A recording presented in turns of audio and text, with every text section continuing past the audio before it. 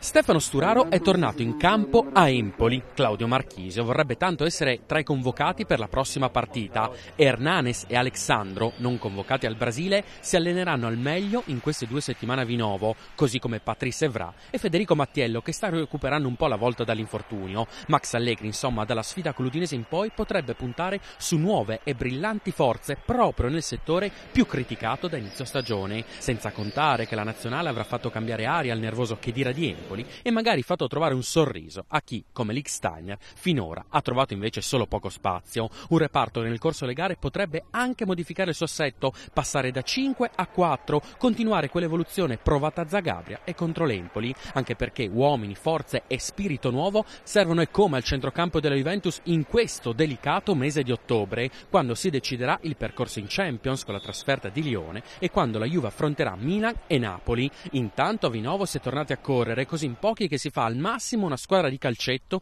con riserva, in attesa poi di dividere il centro sportivo con la nazionale nei giorni dopo la Spagna, e chissà l'effetto che farà ai 4 bianconeri allenarsi a poche centinaia di metri dai compagni di squadra, magari anche sotto gli occhi di Allegri e non solo quelli di Ventura. Da Vinovo per Sky Sport 24, Francesco Cosatti.